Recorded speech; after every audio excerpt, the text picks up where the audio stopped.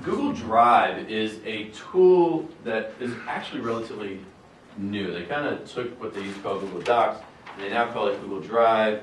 And instead of just being about creating documents, it's about storing and sharing and creating and a lot of interaction. So one of the things I recommend to anybody who's on the Google platform is to download Google Drive onto your computer.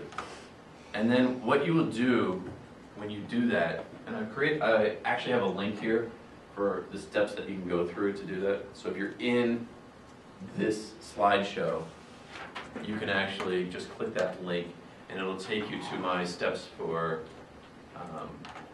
installing Google Drive.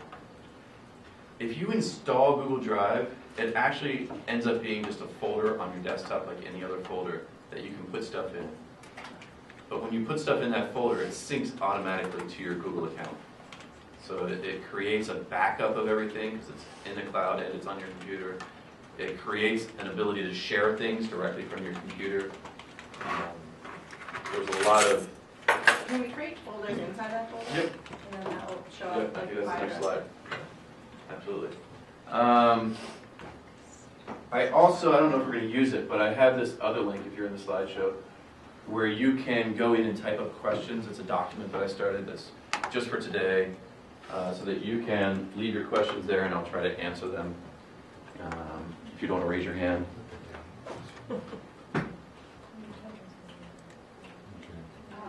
So when you're in Google Docs, there's Google Drive.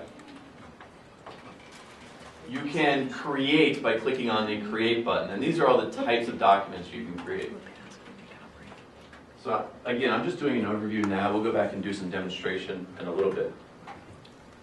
But this ability to create a document, a presentation, a spreadsheet, a form which is interactive, you can get feedback, a drawing, which I don't use a lot, but some people use a ton. It's easy to copy and paste and create your own images out of.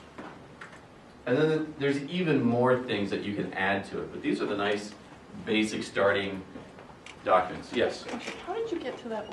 Where are you on this? Yeah. We're trying to figure that out. How did you get to that? Oh, if you're in Drive and you click on the Create button over on the left-hand side, you'll see. Oh, got it, okay. got it. You It's do? a login, so it does It is helpful if you log in. You won't be able to access any of the Google features if you're not logged in.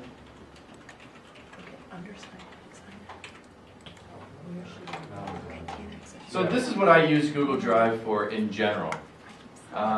Creating and storing Google Docs. When our school system switched over to Google Docs about 3 years ago, I gave up Microsoft Office.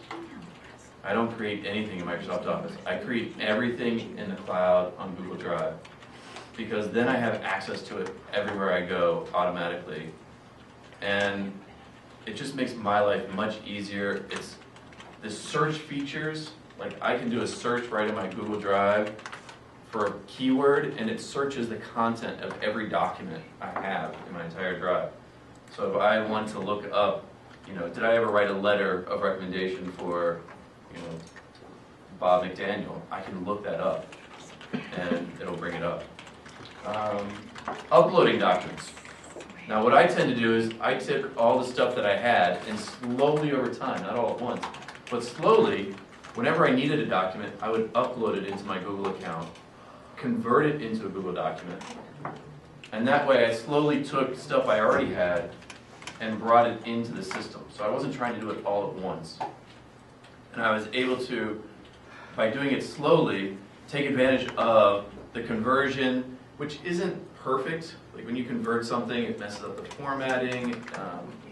You do have some issues depending on how complex your formatting is. But it makes my life much easier now because everything I used to have on hard drives, on disks, on plug-in USB thumb drives, it's all in one place. And I don't have to think about, oh, where did I keep that document? Uploading images, you can store images right in Google Drive if you want. There's also a program for uploading images separate. And then what I think is really the crux of this tool is the sharing folders or files.